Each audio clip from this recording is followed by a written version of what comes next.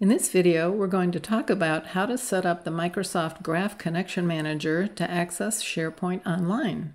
This will provide a more modern OAuth authentication method than the legacy basic authentication for SharePoint. The Microsoft Graph Connection Manager comes in a package of tasks and components called SSIS Plus that complements the standard SSIS.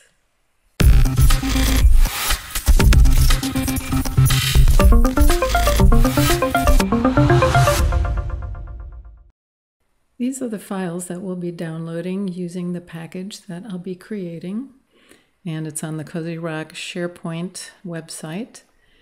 And then this is the description of how to set up the Microsoft Graph Connection. It's on the COZYROC website in our documentation. This is the URL that I'll be using, and they list some other URLs that might be the right ones for your situation.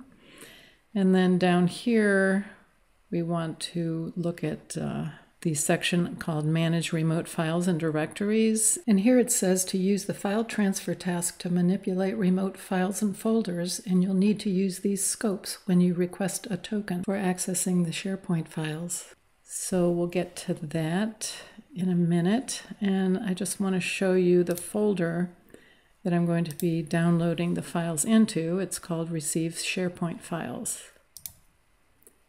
Here we are in Visual Studio, and I'm going to define my connection managers first. So the first one I'll set up is the file connection for the local folder, and we'll be using an existing folder, and I'll browse to find that.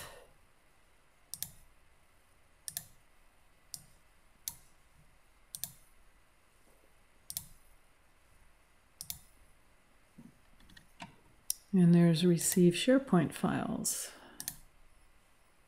I'll click OK. And now I'll set up the token file and connection manager for the Microsoft Graph Connection. So we're going to be using COZYROC's REST Connection Manager. And there it is. Click on Add. And here it asks for the configuration, so I'll scroll down to find the Microsoft Graph configuration. And here you can see the URL I pointed out in our documentation. And we'll leave authentication set to OAuth. And the token storage, I'm going to use the file choice, but you also can choose database. And now I click here next to token file, and I need to create a new token file. So we're going to be using the Chromium browser.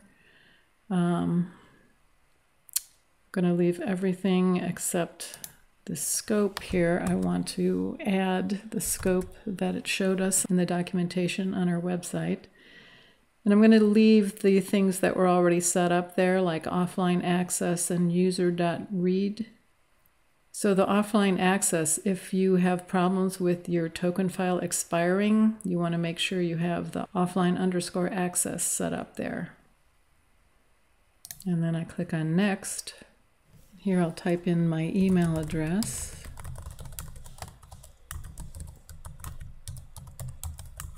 And then I'll click on Next. And then I'll enter my password.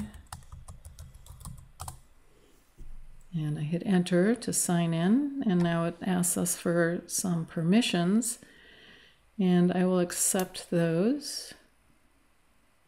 And now I want to save my token file in case I need to use it for another package, and I'm going to call it MS Graph CM2. And I'll set up a password to encrypt it. And I'll click on OK, and now I'll test the connection, and it was good. So I'll click on OK to close the connection manager.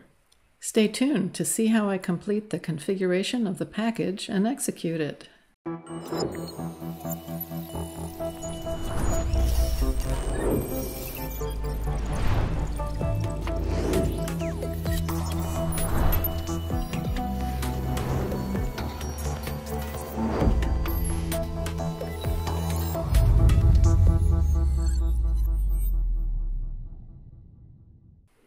now we'll start configuring the file transfer task. So I'm going to be using it to download files from SharePoint.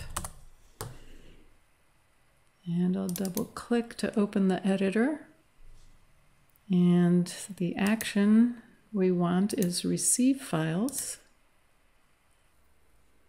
In the local parameters section, I'll select the connection manager called Receive SharePoint Files that I set up earlier. And then in the remote parameters section, I'll select the connection manager called REST Connection Manager 1 that I set up to use the Microsoft Graph configuration. And then here, I'm going to select the location of the files I want to download, which I think they're in here. And yeah, and there's files for demo. And those are the 6 files that I'm going to be downloading. And let me see. I don't really want just that one, but the OK was grayed out, so I'll just remove it now. And we don't need a filter or anything. And I'll click OK. And I'm going to save the package and we'll execute it. And it says it was successful, so I'll stop debugging. And we'll go take a look at the files in the Receive SharePoint Files folder. And there are all 6 of the files that we downloaded from SharePoint. Thank you for watching. If you'd like to follow us on social media, here's how you can do that.